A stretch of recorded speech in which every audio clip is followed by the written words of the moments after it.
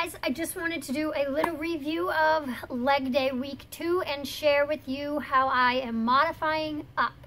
So today's workout is similar to the rest of the workouts in the week, where you do each move for 10 reps and then we do the whole circuit 3 times through. So because it's 10 reps, you can go heavier than last week because last week was 15 reps.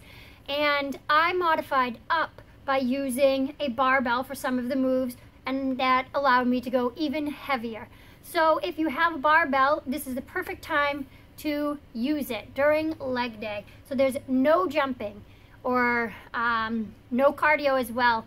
It's all lunges, squats, hip hinges, good mornings, no bands and no sliders. You just need dumbbells or barbells. You just need weights. So I modified up by going heavier with my lunges, my squats, and my hip hinges. So the barbell allows you to go heavier because a lot of times people have a hard time holding really heavy dumbbells. It bothers their grip, especially when we're doing a lot of moves 3 times through. You definitely start to feel it in your hands.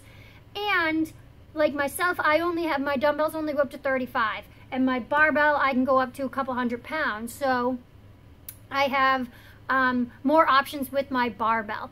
So there was 3 rounds. So for instance, on my hip hinges, which is essentially a stiff leg deadlift, the first round I did 85 pounds, second round I did 105, and then the third round I did 120.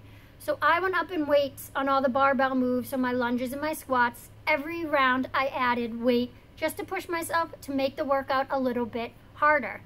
So if you're not at that level, that's totally fine. Stick with your dumbbells, stick with what you can, and maybe someday you can upgrade to an empty bar for some of the moves just to see how it feels. I love that I get to incorporate my barbell because I miss it. I started my fitness journey kind of as a CrossFitter and lifter, so I always miss my barbell, and I'm so excited that I get to add it in during 80-day obsession. So leg day is my favorite day because there's no cardio and there's no squat jumps or frog jumps or any of that, and I love that. Good old-fashioned lifting. If you haven't joined us, you need to join us. Wave 2 starts in February, and I'll link everything below so you can get in contact with me. And if you're curious as to what the moves look like, make sure you follow me on Instagram and Facebook because I add clips of my workout every single day.